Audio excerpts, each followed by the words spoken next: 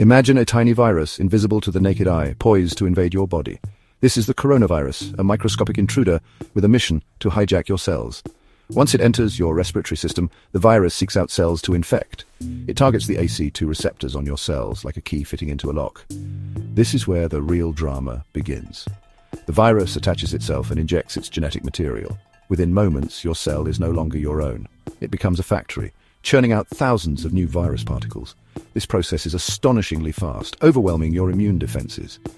As the virus replicates, your cells start to break down. This triggers an immune response, leading to inflammation and other symptoms.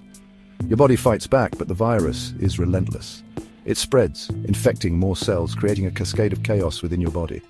What you see in this close-up is the battle raging at a microscopic level, a true struggle for survival. Understanding this process not only highlights the vulnerability of our cells, but also the resilience of our immune system. Thank you for watching this fascinating look at how coronavirus attacks our cells.